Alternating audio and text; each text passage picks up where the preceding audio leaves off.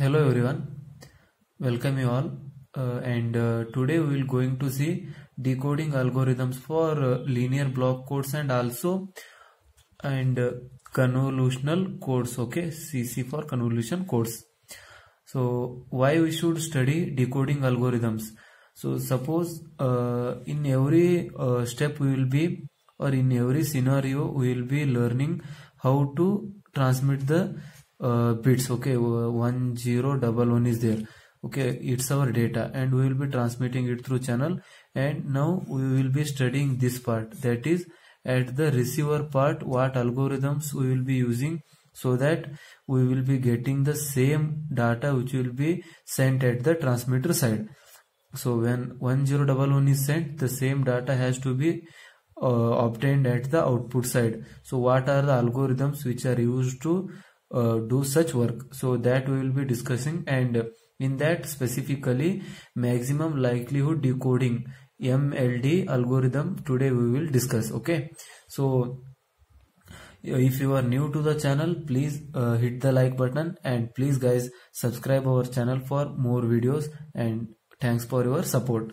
So coming to our topic, maximum likelihood decoding. The maximum likelihood decoding works mainly on the following principle. Okay, so this is very a general block diagram which gives a outline of how the decoding and encoding algorithms work. So this D represents here data, and here it is converted to code words by adding redundant bits, and then it is passed through channel here and received on the other side, that is R. So depending on the channel, if the channel is too noisy, then the R will be not equal to C, that is R will be not equal to C, means there is some error in the received bit as compared to that of transmitted bit. So this is the transmitted code word and this is the received code word. So here the maximum likelihood function is decap.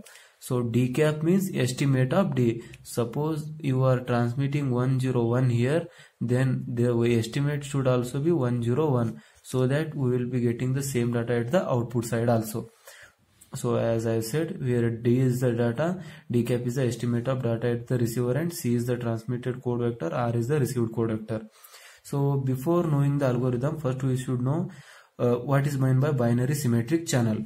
So binary symmetric channel is suppose it consists of 2 bits. Okay, digital transmission is mainly based on 2 bits itself, 0 and 1. So 0 and 1, this is the transmitter side and this is the receiver side. So P means probability. So there will be for any suppose 0 is transmitted, so at the receiver we will be having 2 options. Either we will be receiving as it is 0, either it is changed to 1. So similarly for 1, when we transmit 1 at the transmitter, either we will receive 1 at the receiver, or due to the error we will be receiving 0 at the receiver.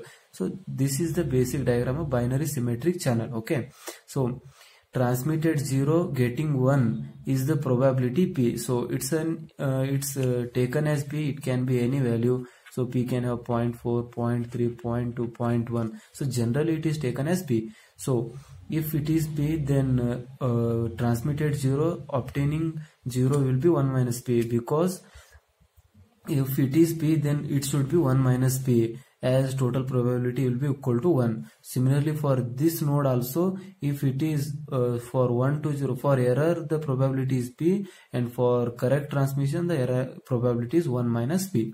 Okay, so that's about binary symmetric channel. Now let's move to the other part. Okay, so let us consider a convolutional encoder with a message vector being represented by D. So for a convolution encoder, the message is D and the corresponding code vector is C. So corresponding code vector is C, that is the code with the redundant bits, which is fed to discrete memoryless channel. Let R represent the received vector, which may be same as transmitted code vector due to channel properties, which may be or may not be same as code vector received code vector C, because due to depending upon the channel, if channel is too noisy, then the transmitted code vectors C and the received code vector R will not be equal, as I said earlier. Okay, so now given the received vector R, the decoder is required to make an estimate decap of the message vector. So as I said, the function of the decoder is to create an estimate decap of the D. So this is transmitted and this is estimate. The decoder eventually produces an estimate C-cap of the code vector. So if D-cap is equal to, so when our data will be equal at both the sides, if and only if C-cap is equal to C. So decoder will also generate estimate of code vector C, that is C-cap. If C-cap and C are equal, then D-cap and D will also be equal, because depending on C-cap equal to C, the D value is derived. Okay, so after removing the redundant bits from the C code vector, we will be getting the data, our back data as it is. So generally C will be like this. D will be here and some redundancy will be added here. Suppose our D is 101, then C will be like this, 101 and some redundant bits like 1100. So these are basically used for encoding purpose or security purpose. So the redundant bits are added there. So if the above equation is not satisfied, then a decoding error has occurred in the receiver. If this equation is not satisfied, then some error has occurred in the channel transmission is confirmed. Okay, the estimate C-cap is said to be optimum if probability of decoding error is minimum. So this is said to be optimum if the probability of decoding error is minimum. That's what this line implies. So it makes sense that, so here the continuation of the previous example. From basics of information theory coding, we know that probability of decoding error is minimized if effect E is chosen to maximize the log likelihood function. So maximum likelihood decoding mainly depends on the maximum log likelihood function. So if log likelihood function is greater, then the probability of errors will be less. So let probability of R by C means transmitted C receiving R, denotes conditional probability of receiving R given that the code vector C is sent. Okay, the log likelihood function is given by ln of probability of R by C. So the maximum likelihood estimation will choose estimate and such that ln of probability of R by C is maximum. So it will try to make this value as maximum. So the decoder will try this. Okay, so consider the case for binary symmetric channel where due to channel properties the code vector C and received code vector R will differ from each other. So these will be differing from each other, then probability of that one is given by conditional probability. This means multiplication of individual probabilities, probability of Ri by Ci here. Okay, so this is a probability of R by C is as given as I said earlier. This symbol means multiplication. Okay, so multiplication of individual probabilities, R1 by C1, R2 by C2, R3 by C3. Like this we will be multiplying n number of probabilities to get the total probability R by C. So next, coming to our other part of the explanation, that is the log likelihood function is given by log of probability of R by C equal to, so ln I have taken outside, I equal to 1 to n probability of Ri by Ci. So this multiplication can be written in terms of addition, because multiplication and addition. Okay, so ln when I take inside, so this will become summation. Okay, so that pi will be converted to summation here. So log of probability of Ri by Ci. So here is the important factor which we should understand. Okay, so probability of Ri by Ci equal to P if Ri is not equal to Ci, means if there is error the probability is P, and if there is no error means Ri is equal to Ci, the probability is 1 minus P. So based on this itself the binary symmetric channel diagram is drawn. So if there is a error, okay, so if there is a error the probability is P, and if there is no error the probability is 1 minus C. So now you understood why there is 1 minus P and P. Okay, so due to this equation the binary symmetric channel is having 1 minus P and P as their its probabilities. Okay, So I hope you understood about binary symmetric channel and the maximum likelihood decoding algorithm. So next part is also important. Let's concentrate on this. So if we assume received code vector V differs from the transmitted code vector C exactly in DH positions referred as the Hamming distance between R and C. So this Hamming distance is what? The number of non-similar elements. Okay, so if suppose this is our data and this is our another data, okay, so what is its Hamming distance? So number of bits by the which the two code words will differ is the Hamming distance. So here it is 1, here it is 0, so it will be 1 Hamming distance. It is same, let it be, and here it is same, here it is same, here it is differing.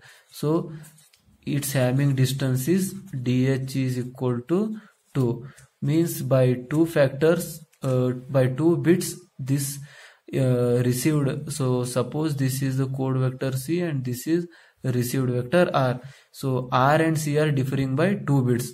So these lines basically explain about this function. Okay, so then the above equation can be written as log of probability of R by C equal to DH into log of P plus N minus DH into log of 1 minus P.